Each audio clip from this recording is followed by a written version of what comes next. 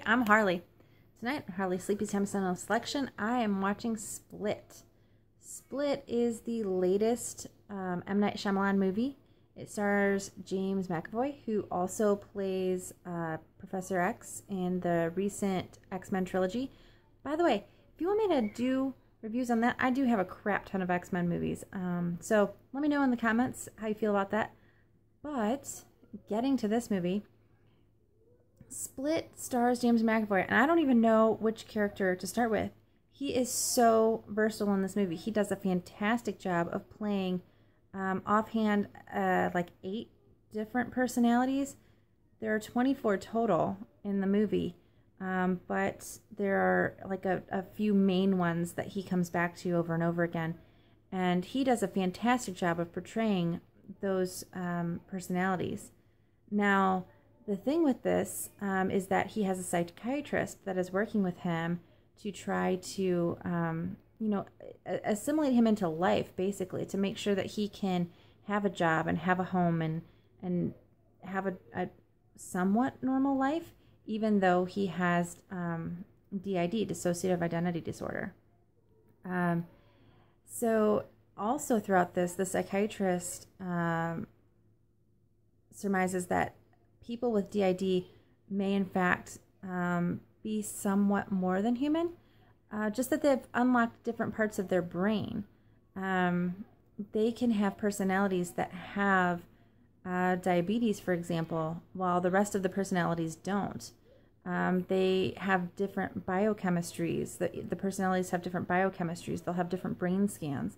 It's really actually pretty fascinating.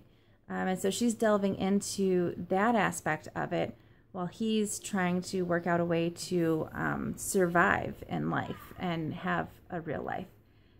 Now with this, so I'm going to try not to give too much away because, I mean, it's an M. Night Shyamalan movie. I don't want to give away the whole plot. Obviously, it's worth the watch. I honestly have not had an M. Night Shyamalan movie that I didn't enjoy watching.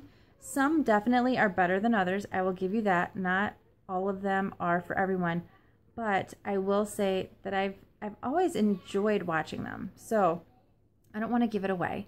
But in this, 2 of his personalities are somewhat nefarious. They are not the best of characters, and they go about kidnapping 3 young women who are being held hostage, and these 3 young women are struggling for their freedom to survive.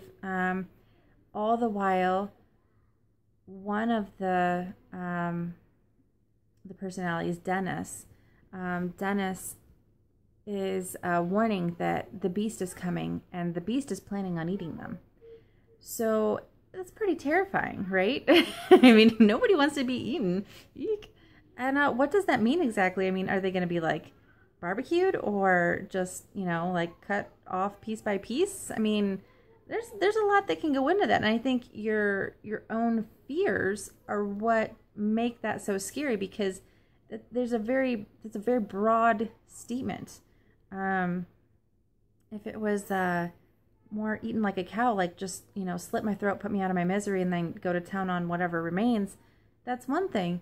If you're just gonna, eat me while I'm alive, kind of like a wild dog, that's something else. So their fears play on their own psyche and make them a little panicky, obviously.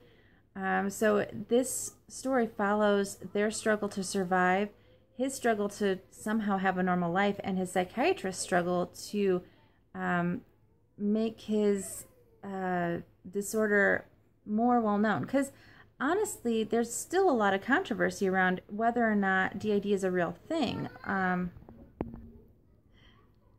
Being a mom never stops.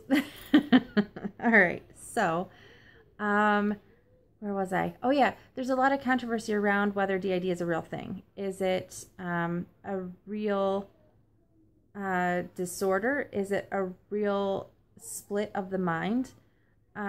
Is it just some people are very, very good actors? And I think there's a lot still to be learned. We still have a lot of our brain that is untapped, that we do not understand what it does and how it works. And now that we have MRIs and ECGs and all of these other things, there's a lot more that gives us a bigger understanding, but there's still a long way to go. And this explores some of that. So I hope you give it a go. I hope you leave me some comments so we can talk about it and have a discussion. Let me know what you think.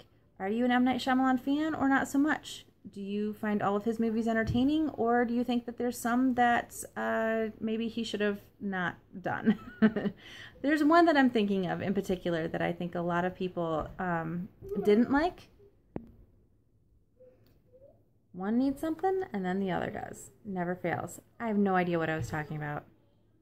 I think MRIs, studying the brain, trying to unlock its potential. Yeah, I don't know. It's gone now. I hope you give it... I know what it was. What movies of M. Night don't you like? Because he's done a lot now. And The Sixth Sense, I think we can all agree, that one was amazing. It shocked everyone. Nobody saw the ending coming. Unbreakable was good. I just did a thing about that. If you didn't watch it, go check it out, obviously. The end of this movie ties into Unbreakable, so you have to watch all the way to the end. Through the beginning of the end credits, at least, so you can get the whole effect of the movie. The one movie I'm thinking of, I can't remember the name of it now, but there's one that not many people liked, so we can discuss that.